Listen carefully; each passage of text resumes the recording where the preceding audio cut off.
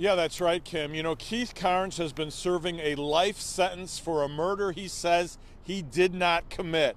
This morning, we were there when his lawyer called Carnes in prison to tell him that the state Supreme Court agreed that he should be set free.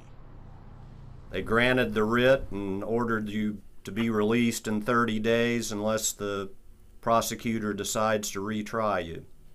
Oh my goodness, I sent a chill up my back. I'm ready to get up out of here. Man. Now, a private investigator uncovered new evidence in Carnes' case a few years ago. That evidence supported his claims of innocence. Lawyers also argued there is a lack of physical evidence tying him to the crime.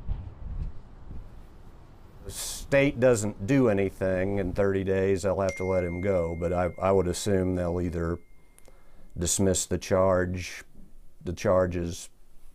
fairly quickly or say they're going to retry him, one of the two, which we're hopeful that maybe as soon as by the end of the week they'll dismiss the charges. Now, this is the latest example of a wrongful conviction that has resulted in exoneration in recent years. Gibson says studies have shown that between 3 and 5% of the inmates in the United States are innocent. And Gibson believes that's thousands of people nationwide, possibly hundreds here in Missouri.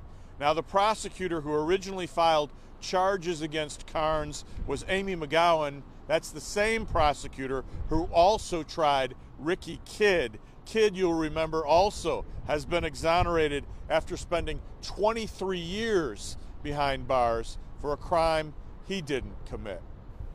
Pat, Kim? All right, John Pepitone Live. We'll see you at the bottom of the hour. Thanks.